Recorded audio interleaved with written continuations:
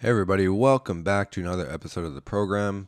Today we're going to talk about the ghost population found in the genome of West African populations, which by the way should be front page news on archaeology.org and all these other science news outlets, because for a long time the out of Africa theory and all of these other theories regarding the uniquely old Homo sapiens populations in Africa were built on the fact that they did not have any Neanderthal or other genomes mixed in with theirs, because for a long time they thought the sub-Saharan Africans were, I guess they were the most, quote, pure Homo sapiens out there in terms of not having Denisovan, Neanderthal, or any other hominin DNA compared to other races.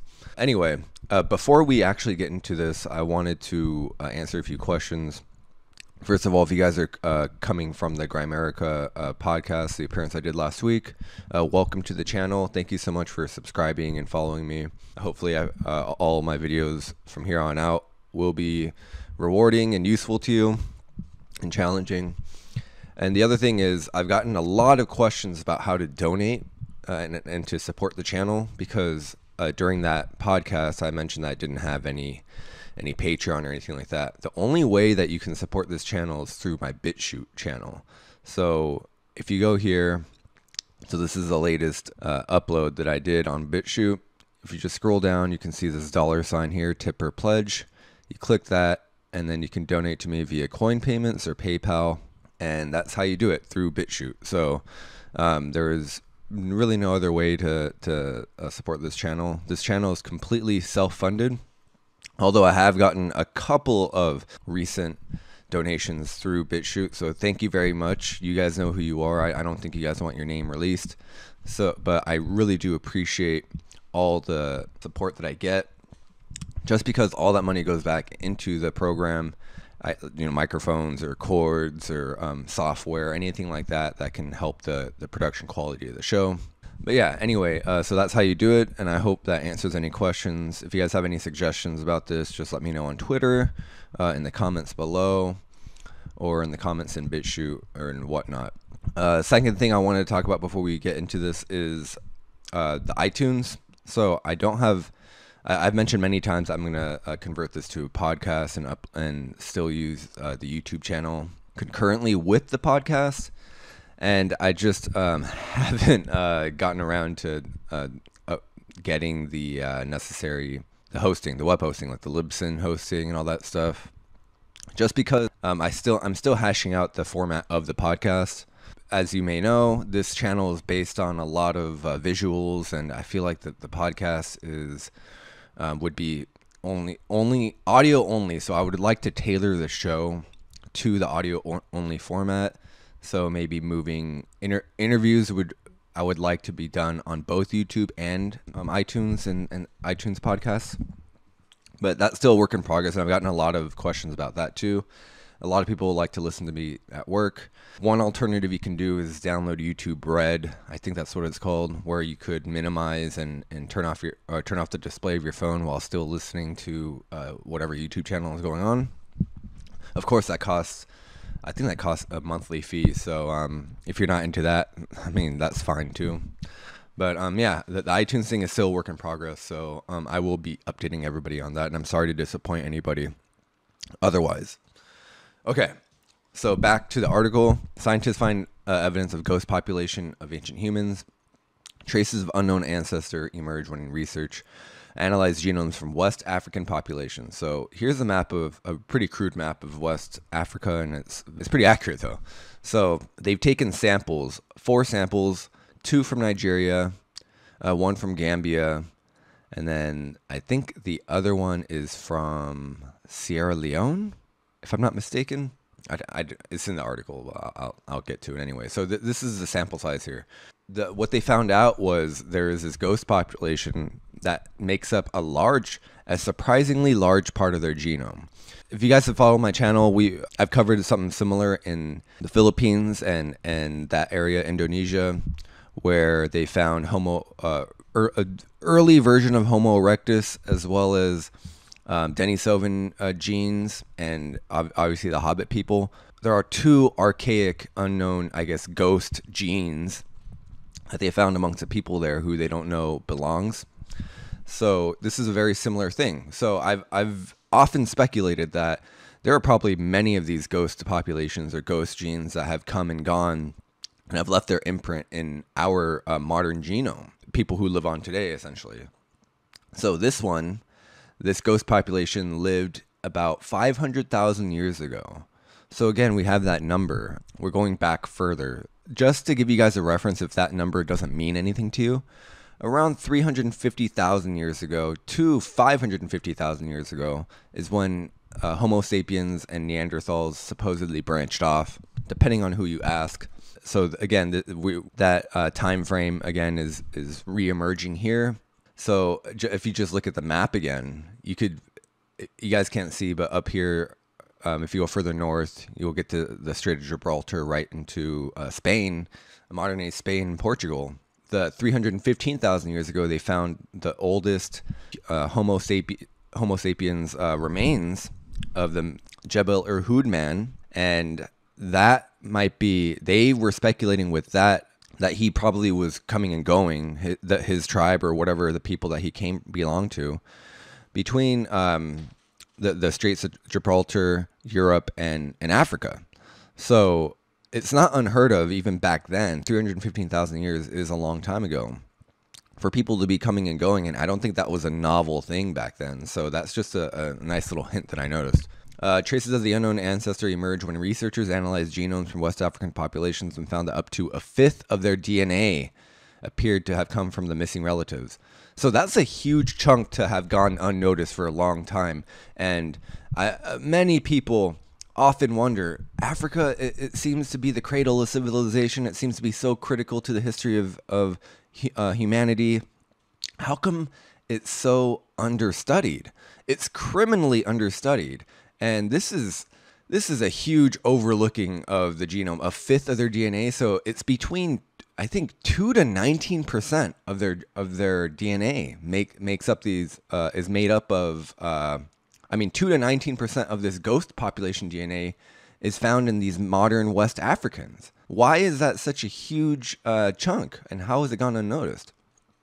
Anyway, so these geneticists, they suspect that the ancestors of modern West Africans interbred with the yet-to-be-discovered archaic humans tens of thousands of years ago. So when ancient Europeans and Neanderthals were mating, this was going on a lot more recently than these archaic humans and these West Africans. So what was going on? What was a snapshot of human migration back then? Who knew what?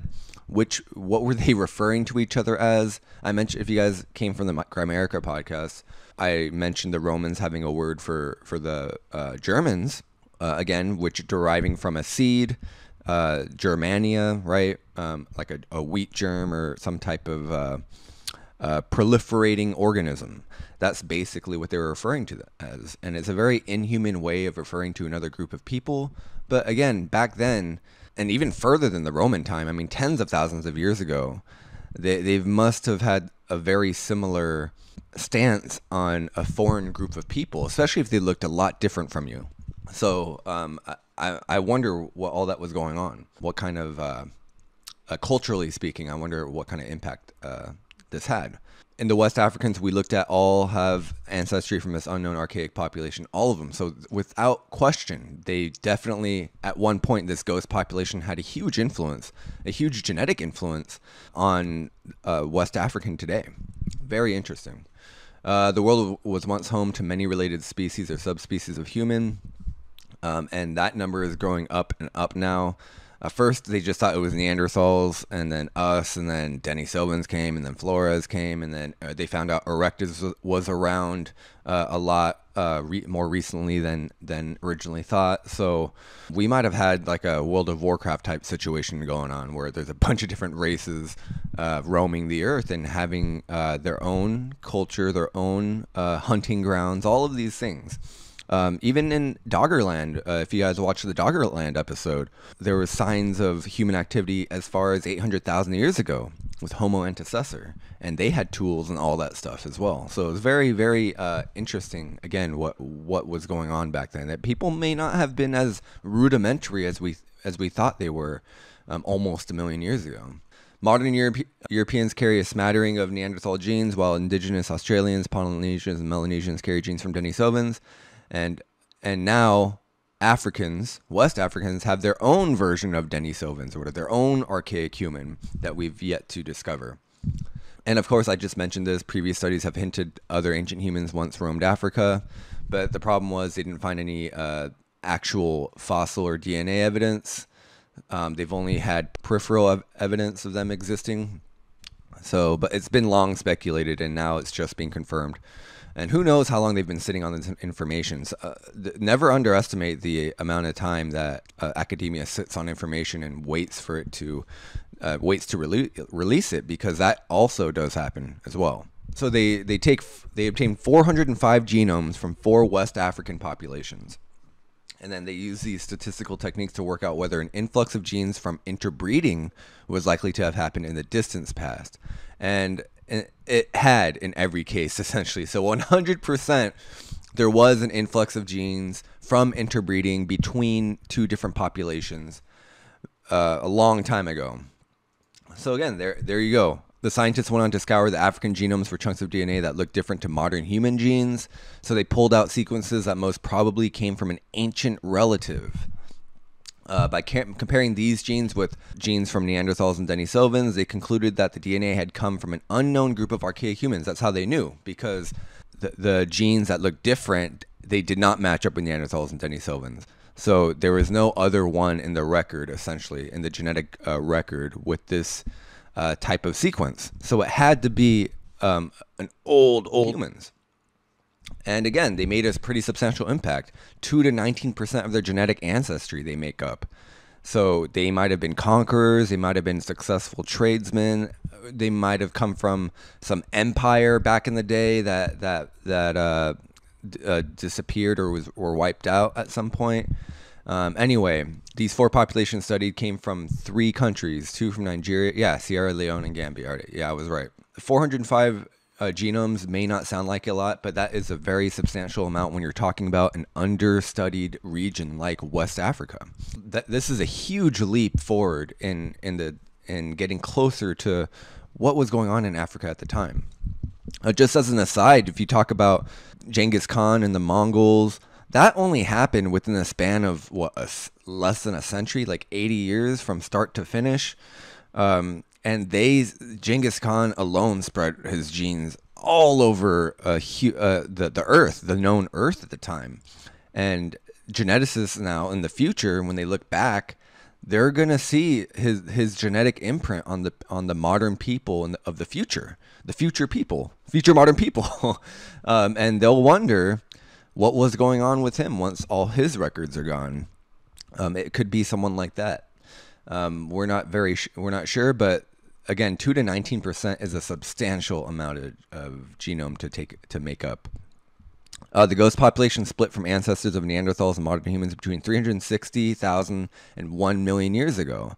The group of perhaps 20,000 individuals then bred with the ancestors of modern West Africans at some point in the past 124,000 years.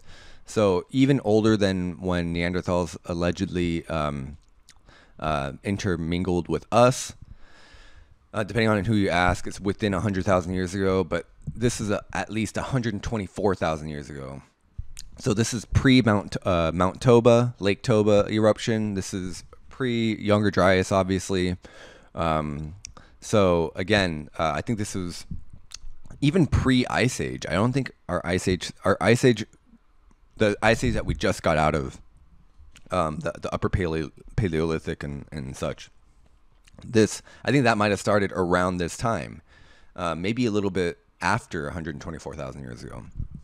But yeah, this is a very interesting fact that I think if you take anything away from this article, you should take away that, because 124,000 years ago, Homo sapiens were in a position to be intermingling with these people what kind of position were we in? Were we still kind of in our infancy, so to speak, of our development? Were we just roaming around aimlessly in these tribes, or did we have like rudimentary cities, or what was going on back then? Did we get taken over? Did we welcome these people with open arms? There's still so much to ask, and there's still so much to find out. Who were these people mentioned in scripture or in other cultures? If you're into extraterrestrials, were they that? I don't think they were that, because there's no real evidence of that, but it could be, though. I wouldn't rule that out. There may have been multiple waves of mating over many thousands of years, or a number of different populations of so far unknown archaic human relatives.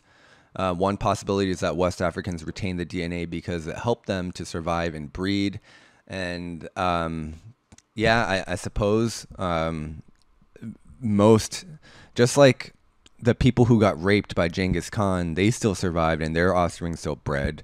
I don't think that's necessarily why the DNA stayed there, though. It could just be they had viable offspring, and then that's it. They just went about their lives afterwards.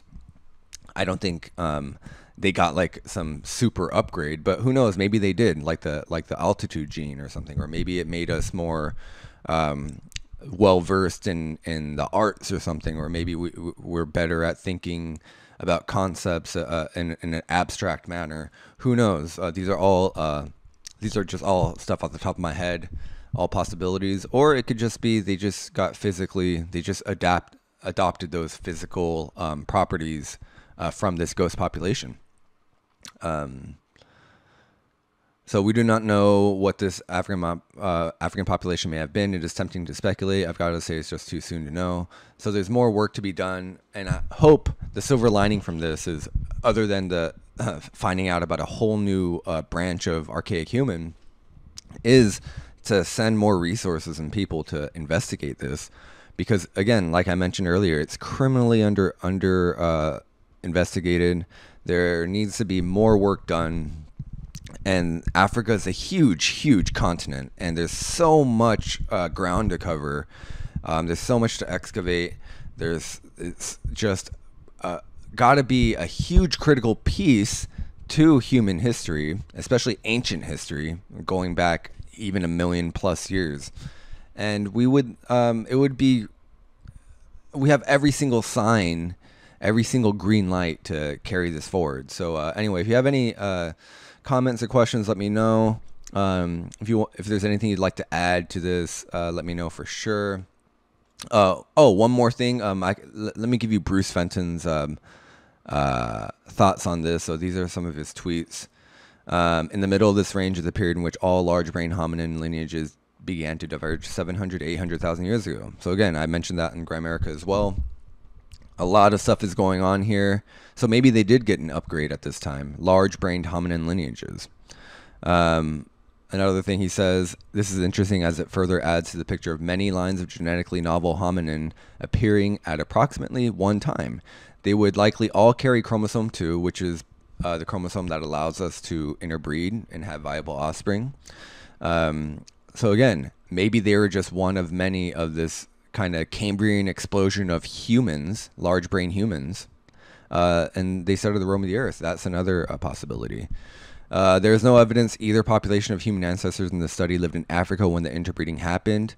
So this is a huge assumption, not based on any solid evidence. Humans have always been highly mobile, and we have to be very wary of these statements. Yeah, they could very well have been not from Africa. Like I said earlier, the Jebel Irhoud man, the oldest Homo sapiens we found, he was found pretty much on the border of northern Africa and Europe, near the Straits of Gibraltar in Morocco.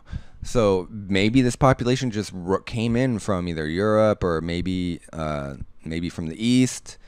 That is not known. The jury's still out on that. So this might not be an African population, a native African population.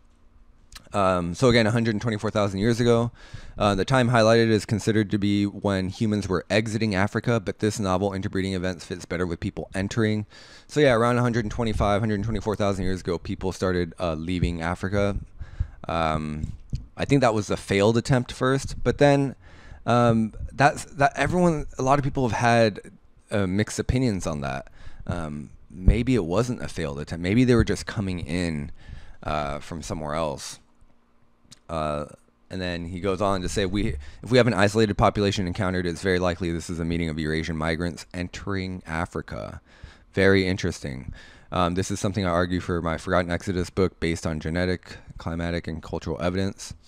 Yeah, so this could be an isolated population. Again, just with very little influence among other modern humans. If we go back to the map, again, this is just, even though West Africa is huge, it's still just a portion of Africa, the continent. So yeah, it could be an isolated population, isolated event, and then something happened and then they're wiped out. Kind of like an isochron, if you guys know what that is. An isochron is just a singular event in time, like a one-off.